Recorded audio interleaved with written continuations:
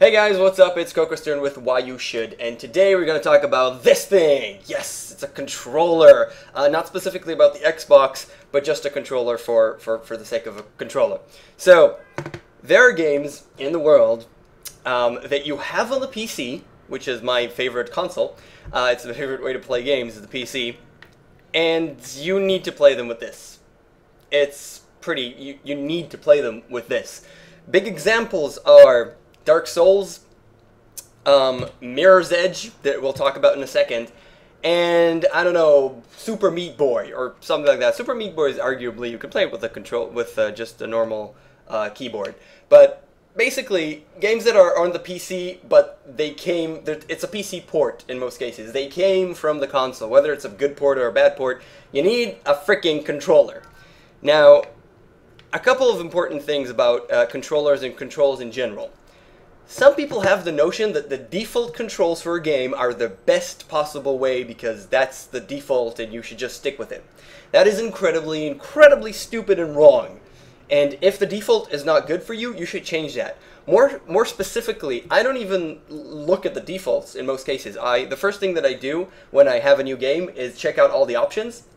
And in most cases, I also reach the controls and change a couple of things just that don't make sense to me that I'm used to as, if we're talking about the keyboard, E is use something and R is reload, and if they change it up to Q and E doing something else a little bit, and some games do that, then I change it back to whatever's comfortable for me.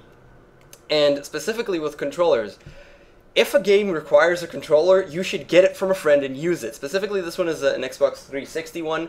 There is this, I'm not going to plug it out because then it'll be plugged out, but there's this just tiny little USB thing that you put in, you install the driver, and this just automatically works. It recognizes it, as you can see, I don't know if you can see it, but yeah, you can see it.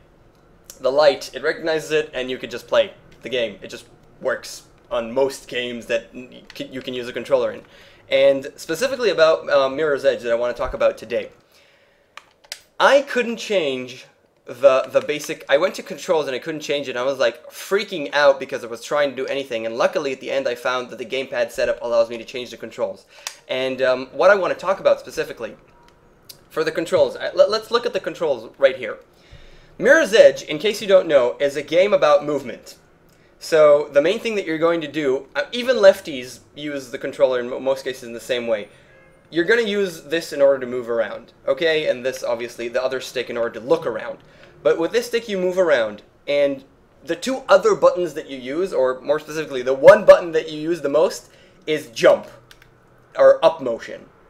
And it's called up motion because in the game, if I'll actually show you the game, it's not only, where can I give you an example? It's not only jumping, but it's also just going on top of things. It's everything that's considered up motion.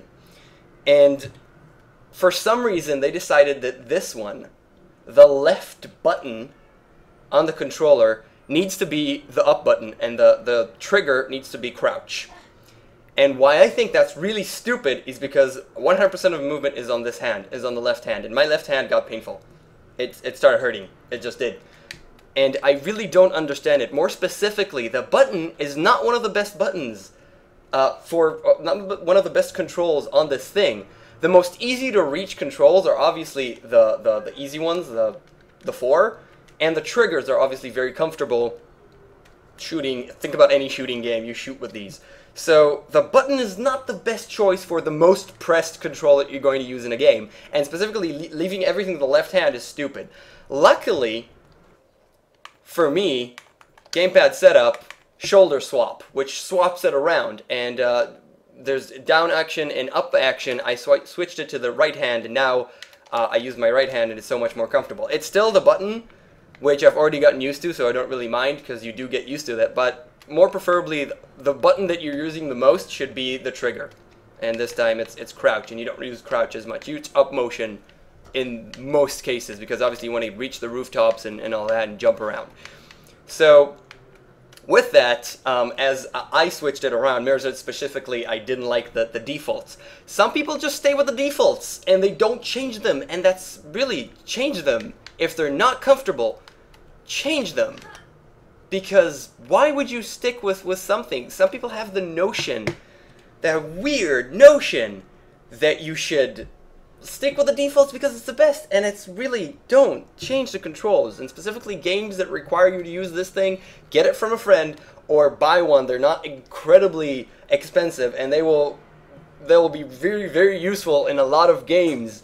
Specifically, DMC4 was a game that you could use. I didn't have a controller before that, so I played with my keyboard. But a controller is probably better in most cases, and other games, Mirror's Edge, Dark Souls, Super Meat Boy, good platformers, anything like that, use this thing. It's useful. It's really easy to set up in 99% of the cases because everybody's doing it, and if you're having any sort of problem, go online and deal with it. So, controllers, use them, and default controls, change them if you need to. Don't be a drone. It's bad default, better. Non-comfortable, but I should. And I'm doing this stupid impression because I have friends that I stick with the defaults. It's so uncomfortable, and then they switch, and because I yell at them, and suddenly, oh my god, the game is so much more comfortable. That's just baffles my mind, so I had to say it, apparently, because people don't know that you should change the default controls of games. So, yeah, that's all I have to say for today. I'm gonna go finish Mirror's Edge. I decided to play it because E3 said that Mirror's Edge 2 is coming, and I didn't know that this game was out for PC as well. I just didn't know. I thought it's only for consoles, and it is for PC, so yay, I got it, and now I'm using a controller and playing it, and it's a lot of fun. I have a couple of problems with it, but I'm not going to talk about it too much. Overall, it's a nice game aesthetically. The main problem that I really have to point out is that, have you noticed that there are no people? Ever. The only people that you see are cops that you fight. But other than that, even in urban areas, if you look around and you can see streets, no one. No one. There's just no one anywhere. Not only the rooftops where you jump around that you can expect, okay, let's say no one is there and there's no other runners in the area, but you're actually at places in your street level and there's no one for miles. That's weird. So this game is aesthetically pleasing and it has a couple of cool parkour crap, but has its problems. I'm going to finish it, and that's it for me for why you should. Again, subscribe and stuff if you like my videos, and thanks a lot for watching. See you next time. Laters.